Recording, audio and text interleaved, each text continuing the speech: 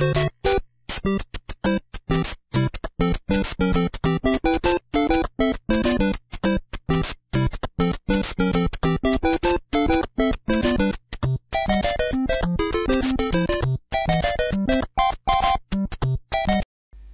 this tutorial we're going to be looking at using arrays and lists in a bit more detail.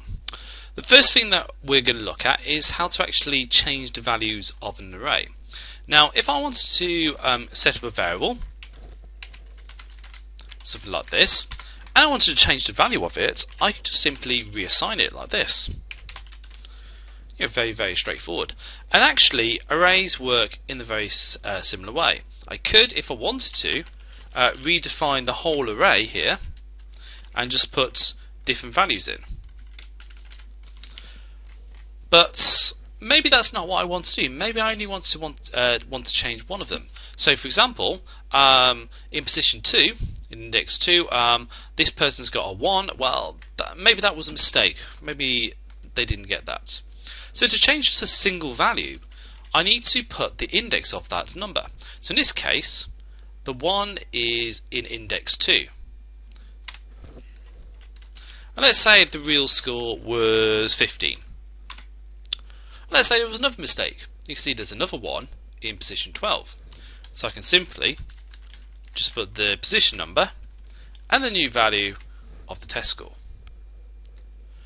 This way you can assign single values to the array, and it works in the exact same way as changing the value of a variable would do normally. It will assign that new number into the position in the array. Don't forget, you must always specify the index if you only want to change one thing. If you want to change everything, you want to put a new array in there, then you would ditch this.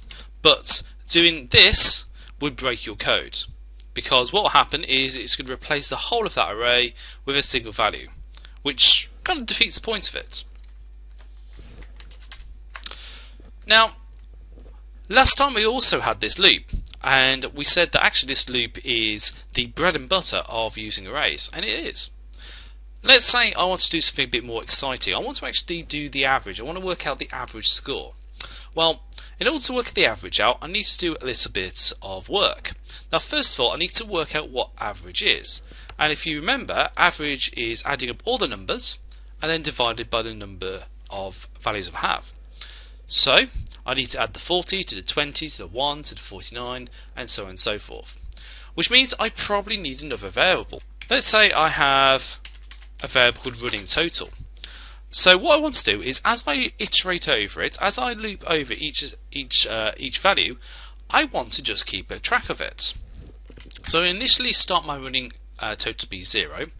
Then inside my loop, I'm just going to do this. I'm going to do running total plus equals. Actually, I won't use that notation for now. I'm just going to go running total plus scores x. So remember, when I'm looping over, this will print out the position that I'm at. So initially it'll print 40, then 20, then 1, and so forth. So if I run this, not much is going to change yet because I haven't actually told it to do anything with the running total. But as you can see, it prints out each number and it tells me the index. X is the index, and that keeps increasing each time. So that's what's allowing me to iterate over the loop. By keeping a running total, by the end of this loop, I will have all those numbers added together. So if I print running total out, it should give me the complete answer all added up. So I'm not going to do the maths in my head, but we'll trust that that's the right number.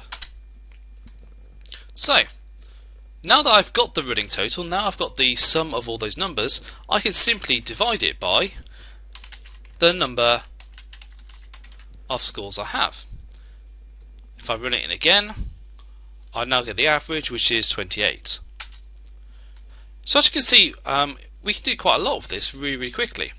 Let's say that's not what I wanted to do.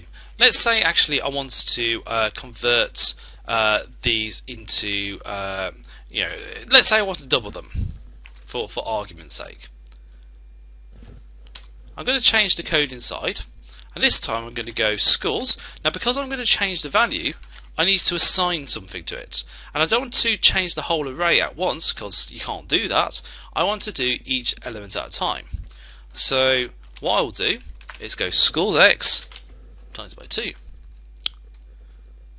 If I then put another print afterwards, we should see, hopefully, you can see it says 40 index 0, 80 index 0. Let's make that a bit obvious. Something like this.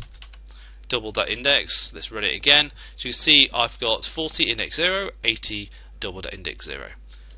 So what's happening is it's taking the score x. Remember, x is the current position we're at in the loop. It then doubles it and assigns a new value back to the array. That means it stores that doubled value back into the array, so when I do try and print it out, it shows me the double value and not the old value. Now so far I've been using two words to describe this wonderful data structure we've been looking at. First of all, I've been calling it an array, and I've been using that word more than anything else, but I've also used the word list. Now it's time to actually come clean about something, and that is that Python doesn't actually have arrays. Most data structures will have, most programming languages will use the array data structure, but Python doesn't. It uses something else called a list. And it's important to understand the difference between the two. They look very similar. They work in a very similar way. The biggest difference is arrays are fixed size. So once you make them, once you define and once you create them, you cannot change the size of them. You can't make them bigger or smaller.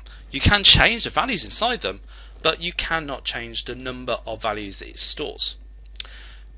Conversely, lists are variable size once created, and you can add and subtract values to it to your heart's content.